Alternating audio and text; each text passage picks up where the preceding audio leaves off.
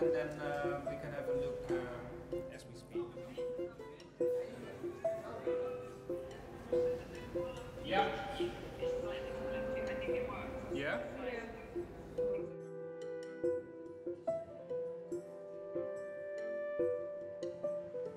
It's very exciting, this huge open printed floor. On top of that, there's a rebuild of art historical painting, St. Jerome's study. It's the actual study within that painting. It's a painting by Antonella da Messina.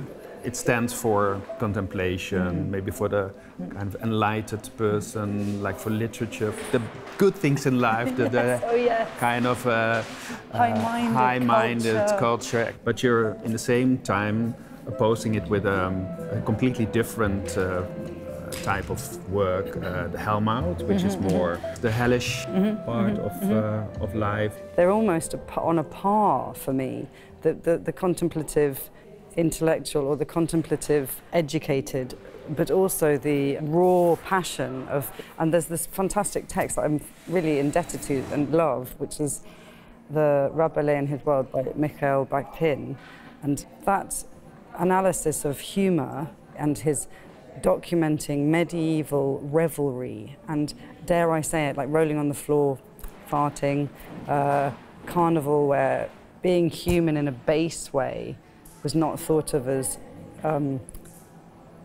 something that you had to exclude from culture and society. For example, why does a certain level... Hang on. Dragon? It's the medieval Bakhtin demonstration of the Bruegel Carnivalesque. So if our museums are allowing the radical laughter and the spontaneity and joy to have some space within the smorgasbord of culture, and the authorities allowing that, that's great. Do you keep in mind what will be left after the performance? Yeah, that's because a really good question. The performance is, of course, a very intense and present experience for the audience. As you mature as an artist and you become more self-conscious about what you're doing, I was looking and analysing the art from obviously the Dada movement, and there's also Jodorowsky and the group called Panic and some other groups that I've obviously definitely been like drawn to and know that they're my like same type. You analyse whether they've dominated the live moment or whether they've allowed the documentation to dominate. And I think that I would genuinely say that I am disappointed as the more mature I become by the art that dominates the impact afterwards. The art that I'm really excited by is the art that makes the sacrifice for the live moment that you maybe never, ever can hold on to afterwards. Rather than becoming a filmmaker and making the action to the for the camera, I would always choose to give my energy and sacrifice it to the live moment. Yeah.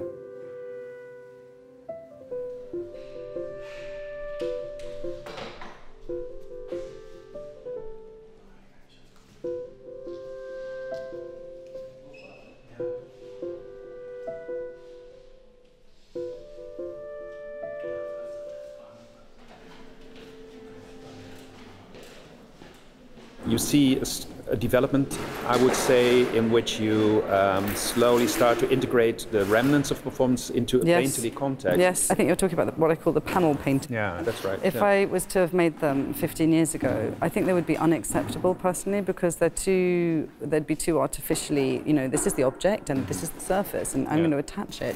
So I feel now, oddly, that those panels are excellent platform to be experimenting within. I really feel now I can have the gravitas to deal with it. Yeah.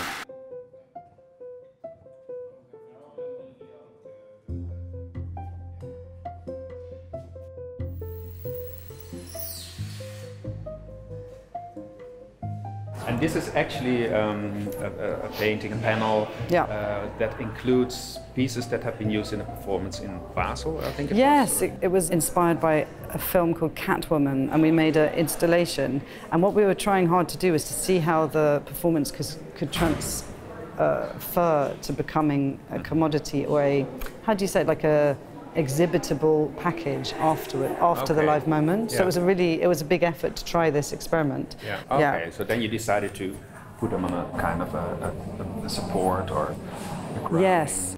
So then I realized if I contain it within a wooden panel of a certain proportion, it would be a containable object, and that has been a huge success, interestingly.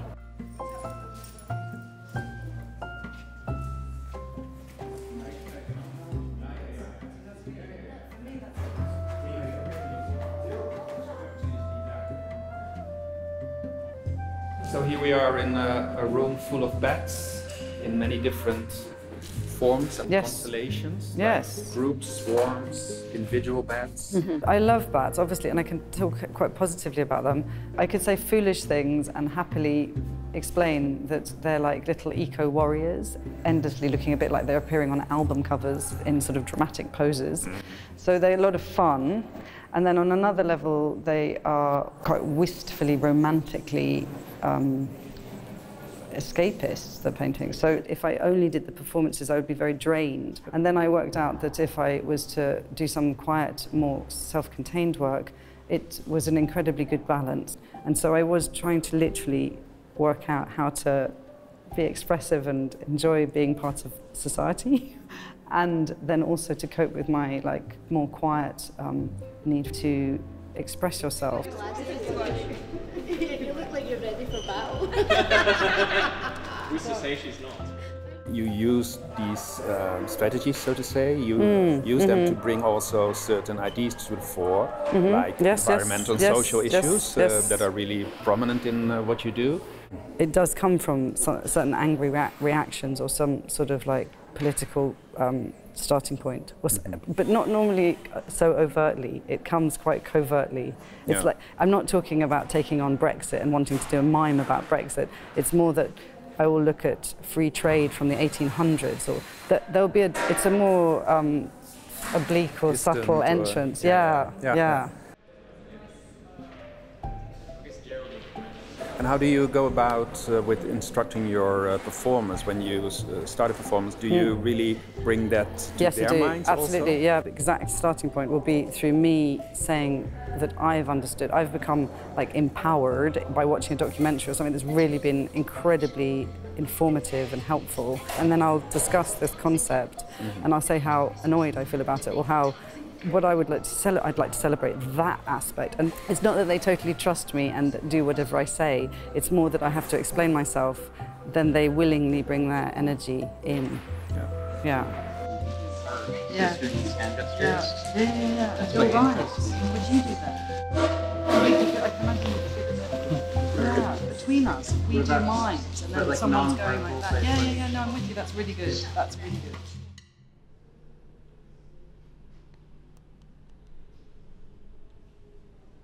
Where do I see myself in performance tradition? I think I would very quickly say I like the Futurist cookbook. I like a lot of the Dada events, and I like the happenings of the 1970s. I also like, before that, early Christian plays, and in British culture you call mumming. It's basically folk plays where communities mime and act various well-known stories that everyone already knows, but you enjoy like the Canterbury Tales or things like that? I love the Canterbury Tales, absolutely. I love the Pasolini film of the Canterbury Tales. I love reading Chaucer. I would say high-end as well as popular culture. It's definitely a lot to do with gesture. I do feel that there's a visual language and a body language where most people do seem to understand. But having said that, I really have been rejected by various individuals in audiences who think what I do is completely rubbish, abysmal rubbish. I would understand that I'm not pleasing everyone at all. I completely understand that. It's more an experiment to see if you can disarm and entice an audience into joining, feeling like they're joining in. Yeah.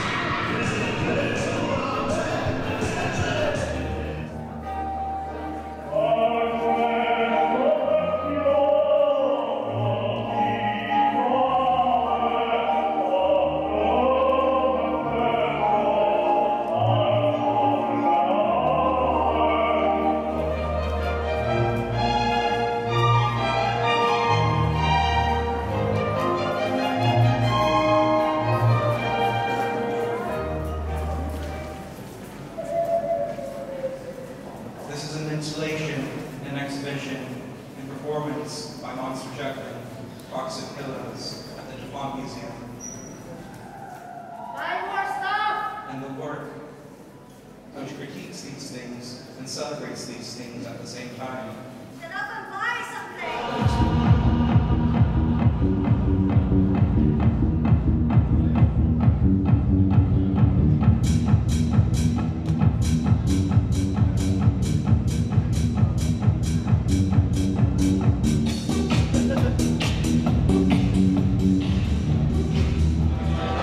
Einstein, James Dean, England's got a winning team. David Crockett, Peter Pan, Elvis Presley, Disneyland, Bardo, Budapest.